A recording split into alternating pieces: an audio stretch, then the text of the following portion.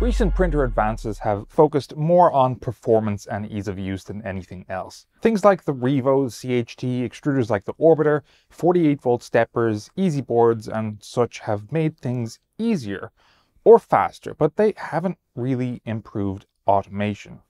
Even something like the AMS or the AMS Lite haven't really improved automation that much compared to other multicolor options before.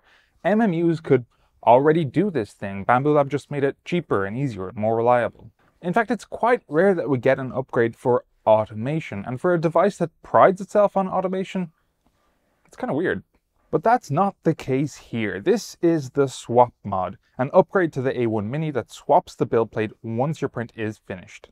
You might have seen some build plate swappers in the DIY space. These tend to be complicated, clunky things, but this one is ingeniously simple. I can't stress that part enough. It's ingeniously simple. All this is a handful of printed parts and a small additional kit. There are no firmware changes. There are no manual changes to start G-code or end G-code. There are no permanent changes to the printer. There are no compromises and no sacrifices. I've been playing with this for about a week and I am really impressed with how much you can get out of it for how little you need to put in. This is a fantastic upgrade for anyone needing to print batch prints. And because the A1 Mini is great for this upgrade, it is affordable, it's easy to be upgraded with the AMS Lite, and it really brings the process of batch production down to even printer beginners. If you have an Etsy or something like that and you use the A1 Mini, you have to get this. You just have to get this. Assembly is ridiculously easy. It literally took me about 30 minutes to put everything together, which also included a 10-minute self-test. Let's watch that.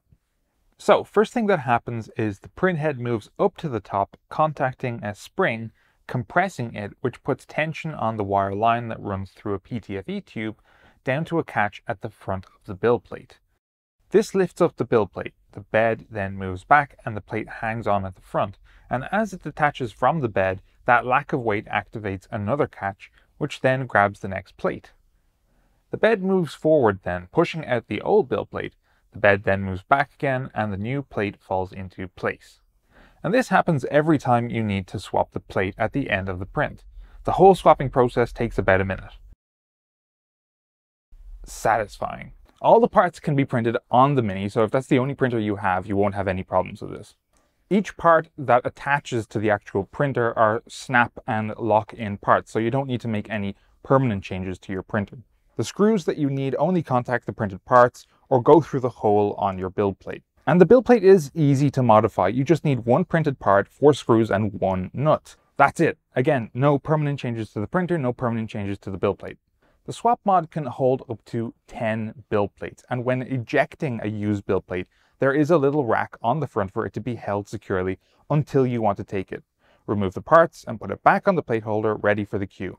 Using this method, you can technically run an infinite amount of prints, with the only requirement being removing your prints and putting the plate back and making sure you don't run out of filament. You can of course not use the little rack and let the plates fall into a container should you not be worried about any fragile prints. The fact that you don't need to make any changes to the start G-code or end G-code to make this work is what makes it really, really awesome. You just need to load up your STL or 3MF, position the models on as many build plates as you want, slice all the build plates and export the G-code. You can then visit the SwapMod website, import the G-code, and it will generate everything you need automatically. You can then load it up in the slicer and send it to your A1 Mini. When you do load it up in the slicer, it will look as everything is on one plate. That's normal, don't panic. Just continue and it will go to the printer as normal. You can use Bambu slicer if you want, but I am actually using my preferred slicer, Orca slicer. Combining this mod with the AMS Lite makes things amazing. Of course, you can do multiple build plates with multicolor prints, but you can also alternate between colors and materials per build plate if you want. Are you selling an awesome vase on Etsy? Print it on one build plate in yellow, then the next in red, and the next in blue, and then green, and then repeat. I think vase mode prints are also a great use case for this mod, because printing multiple vase mode prints on one build plate is close to impossible, shall we say. But with the SwapMod, I can just set it up in the queue. And keep in mind, a lot of people, including myself, set up prints for overnight jobs. which is natural. We're asleep. We want to make the most of this time by printing stuff. So you come back in the morning and your print is there. It's ready. Super awesome. Mega efficiency. But then you find out that your printer stopped printing at 2 in the morning. So it's been doing absolutely nothing for the last 6 hours. With the SwapMod, you have a solution to this, because I know a lot of you have a deadline. You want to get things done as quickly as possible. So you set your alarm for 3 in the morning so you can start the next print as soon as possible and no time is wasted. Yeah, I've been there too. After using this for a while, I did have one problem, and that is I need more AMS lights, because once you start using this and you get an idea of how automated your printer can be, you really want to get the most of that. And that means 8 colors at least, because then you can set this printer up for days working on batch prints with so many colors. And unfortunately, the A1 Mini, you can't link AMS lights yet. Hopefully someday soon we'll get that. And someday, maybe we'll even get a version of the SwapMod for the standard A1, which would be awesome. This kit has not yet been released. We were lucky to get a kit from Andre, the creator, to check it out. And I'm really happy to announce that the Kickstarter that was online reached its goal last week. Actually, it totally smashed it. So way to go, Andre, and I am looking forward to seeing this released in the near future.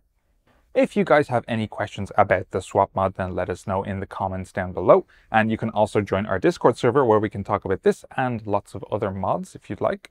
Links to Andre's website and the Kickstarter are down below. You can check them out there. We'll see you guys next time. Later.